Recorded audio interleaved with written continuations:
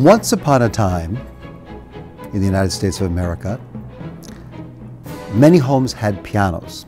Very often they were big upright pianos. My house had one.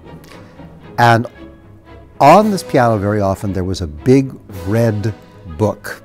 And it contained a big variety of short pieces, pieces by Schumann and Grieg and Debussy and Borodin, and music from many, many lands.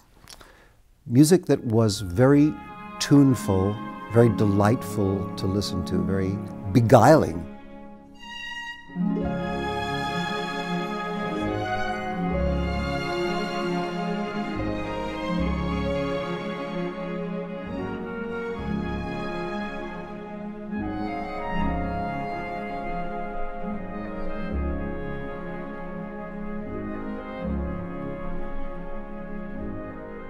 Over the years, I've come back to these pieces again and again, and I realized how beautifully an orchestra could play in this repertoire, and what the sheer loveliness of sound and the possibilities of the turning of a phrase could be.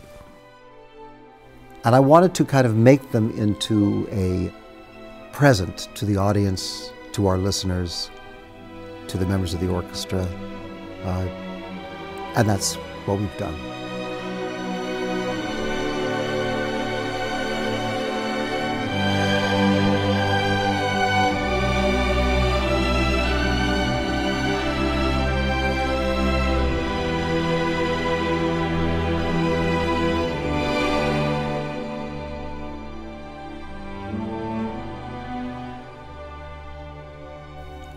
Well, listening to these pieces was like receiving a gift of the most exquisite box of chocolates, and then when they're that good, you want to just take a small bite and then maybe share it with someone and say, look, try this one, it's just so fantastic. And to go into the sound world of each of these pieces, which all were really quite different, but they're all intensely personal and really heartfelt.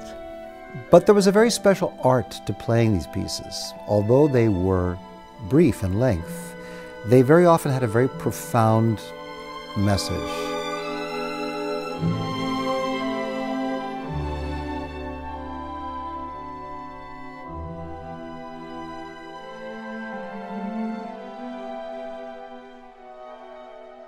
Then there are pieces like the Litolf Scherzo. Our great friend, great artist, Yuja Wang, has joined us in playing this piece. It is utterly brilliant.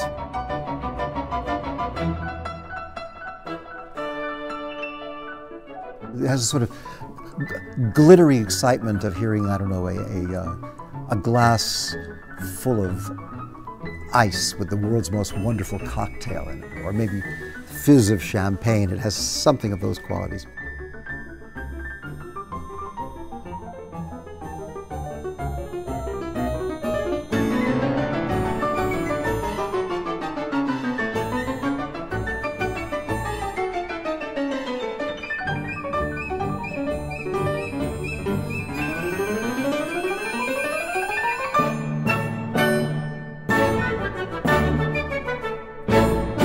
Blumine is a very early piece of Gustav Mahler's, which not that many people know. It is absolutely a salon piece. It has an irresistible, haunting melody played by solo trumpet.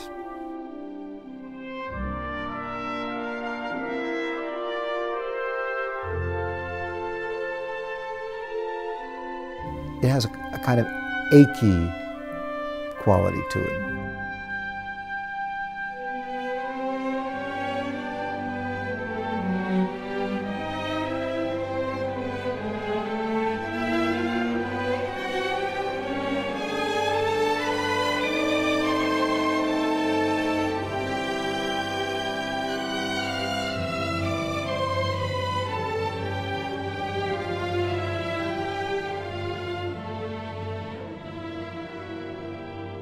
Every time I step back and listen to this orchestra, I'm just struck again with the incredible beauty of the playing of all of my colleagues, the virtuosity, but the sensitivity.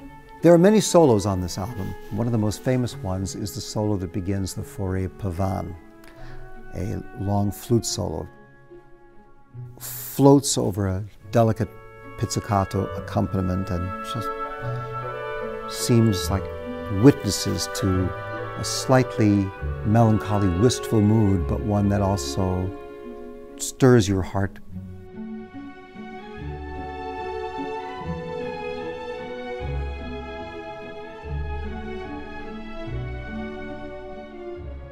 I made compilation CDs of music that I loved for my kids when they were little that I would always play for them, and this is a compilation CD for everybody. Some of these pieces are only 5 minutes long, but their subject of time seems much bigger in that they leave a kind of haunting impression. One of those is Valse Triste by Sibelius, another one of those pieces that explores the psychological territory of the waltz.